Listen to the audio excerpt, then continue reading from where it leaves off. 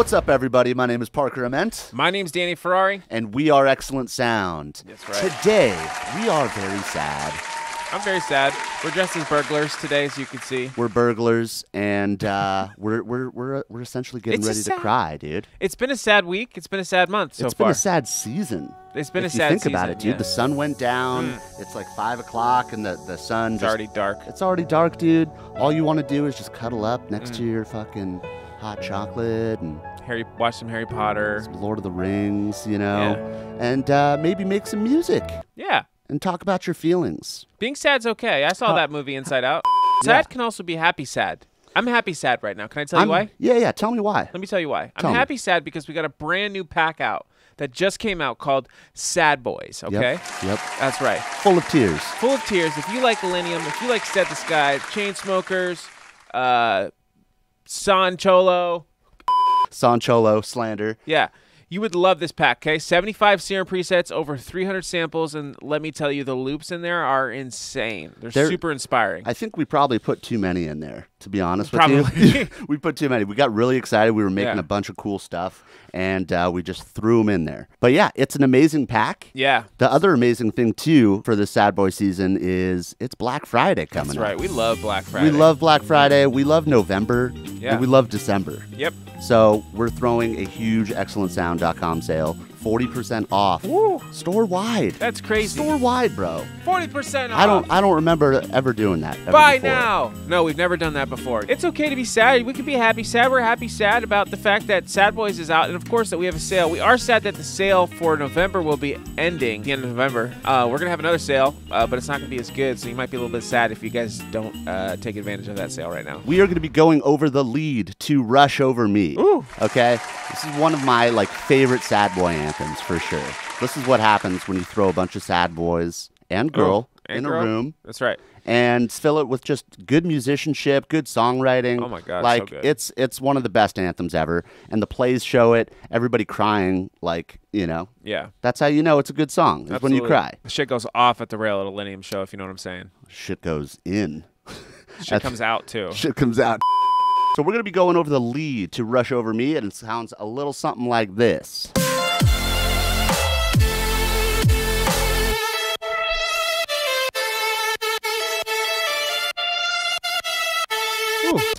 So this sound is really cool. It's like one of those kind of workhorse sounds that you need to have in your toolbox when you're making SadBois, when you're making super melodic stuff. Yep. It's a beautiful, beautiful layer to add on top of your nice big chords. It's the annoying layer, kind of. It is the annoying layer. But it sounds good. It does sound pretty, by itself. Yeah.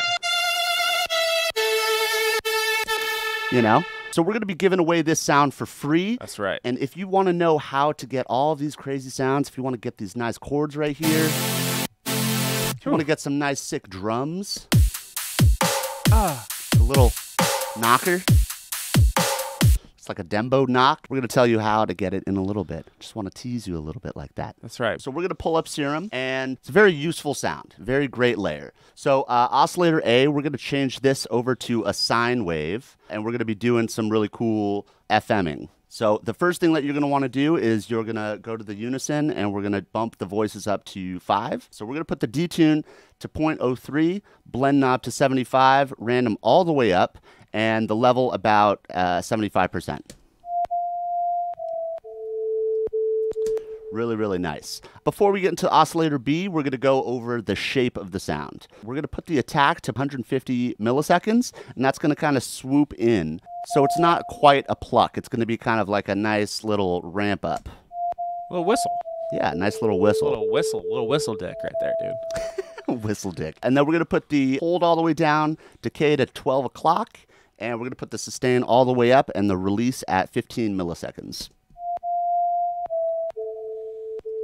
It kind of sounds like an ocarina, from Zelda. Yeah, and there's no processing on it. It sounds pretty cool. Yeah. The next step is we're going to initiate oscillator B, and we're going to FM from B with another sine wave right here. And we're going to turn the knob to 53%. Usually what we do is we put the level down on the feeding wave, but with this one, it sounds a lot better with 54% level. It's those nice harmonics. Yeah, it's the nice harmonics, and it's making a really nice blend. Sine waves are so cool, man. You can really do anything with sine waves. I remember when we first started sound designing, we had that conversation where you were like, bro, do you think you could make anything with sine waves? Yeah. Like anything? And I was like, yeah, I think you can. Right, because it all starts from that. Yeah, it all starts from a sine wave, and you just need like the different tools to kind of do it. Manipulate it. Yeah. Next step right here, we're going to go to the unison, and we're going to make that 6 voices. And we're going to put the detune to kind of around the same area, 0.04, and blend to 75, same thing, random all the way up, and like I was saying, level at 10.8 dB. Ooh, that's nice. And it really gives that nice hairiness. And then next up, we're going to put an MG low filter on to kind of clean up the high end and also boost the harmonics that are actually happening into it. So we're going to put the filter on A and B, and we're also going to put key tracking on, which essentially is going to be filtering the harmonics so it moves with the notes. I love that feature. It's so awesome. Like without it, yeah. And it's like a basic filter with it, without it. The cool thing about Serum, like Serum teaches you how to sound design when you use it in a way. Because like I would have no idea what key tracking did back in the day from like Silent, but because I see it's visually moving the filter every time I hit a note, I'm like, oh, okay, so that's essentially moving to that specific frequency, whatever note I'm hitting in that octave. So it's like just such a cool little feature that they add. Yeah, Steve Duda's kind of the man with that. Look at that. It's just like a little keyboard right there. Next, after you put this MG Low 12 on, you're going to put the cutoff at 1670, the res at 10%, and the drive's going to be all the way up. Fat is going to be all the way down, and mix all the way up. And this drive knob is really, really awesome. Really fattens it up, too.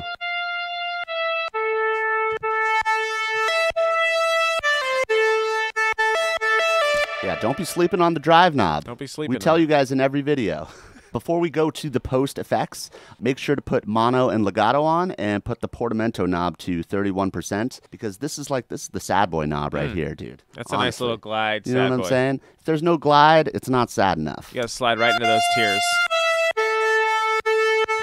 Really, really awesome. Or slide into something else on an Illenium show. Oh, yeah. We're going to make 2 LFOs. This is going to be the default. We're just going to have a nice little triangle right here. And we're going to make a nice ramp up for the LFO2. So the first LFO is going to be going on the fine tune of A and B. So let's unbypass these. And this is going to create that really nice vibrato. This is a really good way of just putting vibrato on all of your melodic sounds. I really wish there was a vibrato knob in Serum just built in, you know? I think that would make it just that much better. So maybe in, Serum 2.0 or something like that, he'll add it. Put that on here. We're going to put this on 16th notes and BPM. And then what we want to do is we want to make a dry wet for the vibrato. That is what LFO2 is for. We're going to make this nice ramp up. So you're going to want to put it in envelope mode. So every time the MIDI note hits, it re-triggers. And it'll have a nice little swelling of that vibrato. Yeah. So what you're going to want to do for this is you're going to go to the matrix and you're going to make sure that LFO1 is going to the fine tune of A and B. And then you're going to go to this aux source and put LFO2, boom, right there as the blend knob. So let's hear that.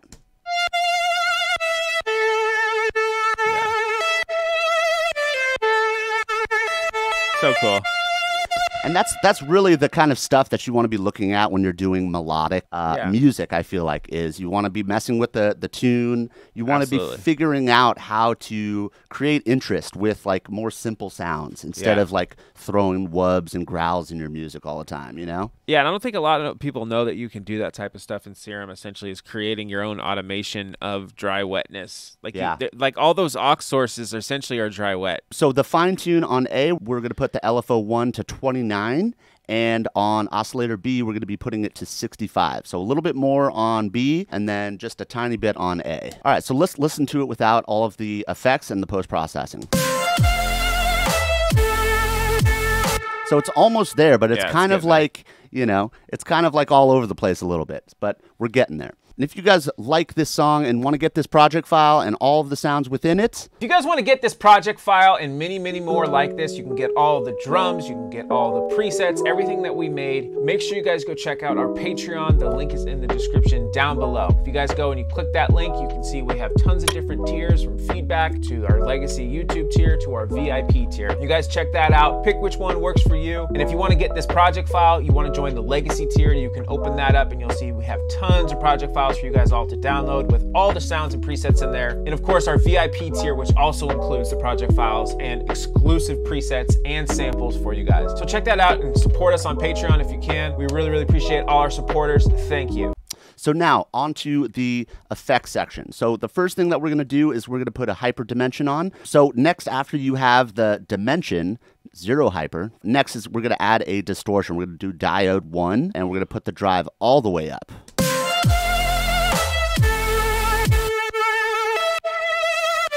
Really, really awesome. That's really give it that nice saturation. And then after that, we're going to add a multi-band compressor. And the threshold is going to be at 18 dB. Ratio is going to be 4:1. Attack is going to be a little faster, 89 milliseconds. Release is going to be 90%. And gain is going to be 11.4. And I think this is pulled up just a tiny bit on the mids. And this really brings all of that control. A lot of us forget about the, what actual compression does. Yeah. It's like you're putting the sound in a jar and you're just controlling it and then you're placing it in your mix. Without it, it's like it's very all over the place. Yeah, you can hear a big difference. Yeah, huge difference. Get your chorus over here, put the LPF over here, mix at 41%. It sounds like this.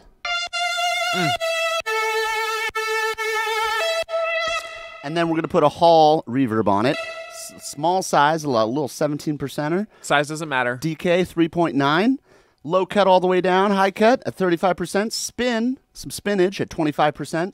And some spinach depth at 20%.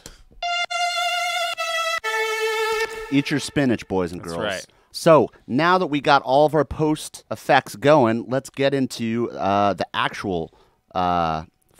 what is it called? Post-processing. The fucking processing. Post-processage. Nailed it. We're going to put a blues amp on, all right?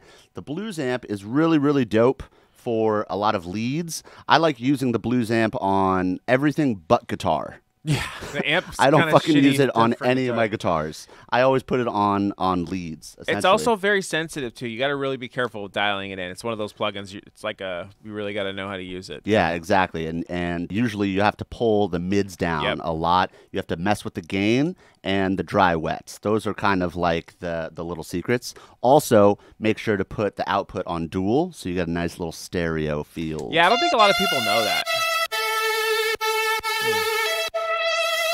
It's like almost like giving it like a little bit of different type of saturation. It's not pushing it too much. It's nice. Yeah, and it's kind of like, I used to put just guitar amps on fucking everything before I was like a good producer, you know? I'd put it on vocals and shit instead of like Saturn or like an actual saturator, So really, really cool nug right here. Next, we're going to use an overdrive at the drive at 45%. It's going to be at like 185 hertz down here. Really nice size right here. We got the tone at 56. And just a little bit of the dynamics. So the dry wet's at 32%, and we're using the compression on this just a little bit at 19%.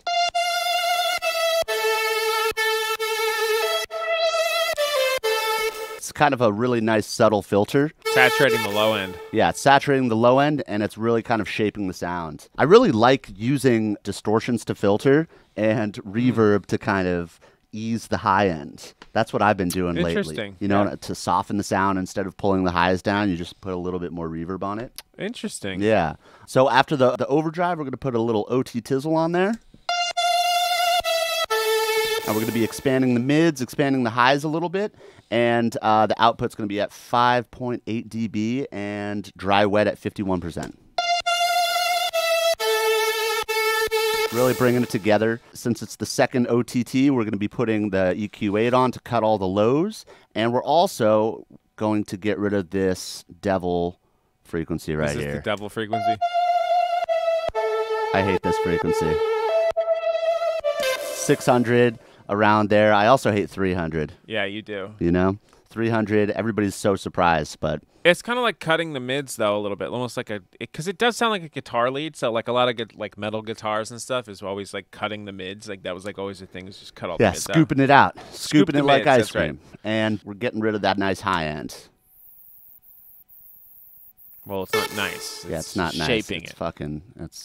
It's okay. It's okay. A little sizzle. A little sizz. A little too much sizz. Yeah, it's a little bacon sizz, you know? Yep. A little bacon action on there. And then after that, awesome. Yeah, it's really nice. I gave it away for free, and we use it on a ton of random stuff. We're giving away this in the rack, so you guys can grab that down below. You guys should save that as your own if you want to use it. If you ever open up Nexus, it has like this amazing reverb and delay stock, and it literally sounds like that. It's pretty cool how he made that. We're doing another EQ to cut some more lows, and then we're going to boost 3 kilohertz right here. Killer.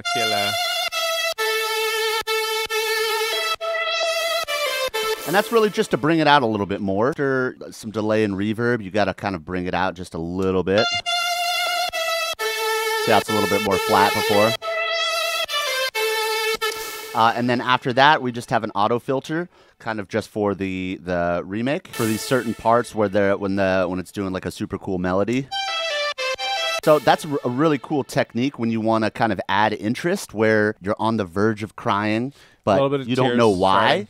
It's because of the filter. Yeah. It's because there's some stuff moving around. There's some auto panage. Really, really nice stuff to make you cry. And that's variation. Yeah. And then also on our lead group, we have a bunch of stuff going on, but it's not really anything crazy. It's more of like mixed stuff. So we got another low cut here. We got a cutting that high end that we added earlier. So it was probably a little too much after the reverb was added. And then another reverb to kind of soak it up. Yep. And then after the reverb, we want to kind of sculpt the reverb, put it in a jar, and put it into the mix. And we're using a glue compressor for that, just -6, and then just making it up by 2. Cutting the lows again, another auto filter, and the auto pan for these really nice sections right over here. Again, creating just more and more variation for the sound. Creating interest, creating tears, and creating tears. hugs. The really cool thing about this genre is that it's mainly songwriting. You know what I'm saying? Yeah. And the kind of new thing that like Said the Sky does and Illenium, they make a really good song first, and then it just has a drop at the end that's just like, oh my God, it's the release. Yeah. You know, it's building all this tension, telling a story, you know, and then there's a big drop at the end, and I love that. Yeah, honestly, it's very emotional writing. It definitely feels like it's coming from a place of emotion, which is why I appreciate SadBoi. Yeah, whereas like there's other type of genres that's just kind of more just like having fun, partying, or like going hard, you know, like. But doesn't really. Maybe it brings out a little emotion. Maybe it brings out some like release and anger, or you know, that type of stuff. But like something about SadBoi like touches the soul. Totally, you know and I think it could be because it's like it originates from like bands. And we're all band kids. We're emo kids. We're emo kids, dude. See our hats, dude? Yeah, we're burglars or EDM emo kids. How low does yours go, bro? Dude, it's super low. Look at this. No, even lower, dude. I've never cried. I never cried, dude. Well, thank you guys for watching. Thank you so much. Again, 40% off on the XLNTSound.com store all the way to the end of the month. And if you missed it, I'm sorry. Sorry about that. There's going to be another sale, but there's not going to be a 40% off sale. That's good. So make sure to grab your packs now. Tell your friends. Tell your mother. Grab their credit cards. Tell your neighbor. Steal if you have to. Steal change from your parents. Don't steal during the holidays. I used to steal change from my parents. Of course, if you guys want this project file, go on our Patreon. Yep. We are uploading crazy stuff all of the time on there. We have feedback. We got all this really, really fun stuff. Really great community on Patreon as well, dude. And everybody's talking to each other, hanging out. Exclusive content. You heard it here first. Thank you guys for watching. We'll see you guys on the next one. Let's play it out, dude. Let's play it out, bud.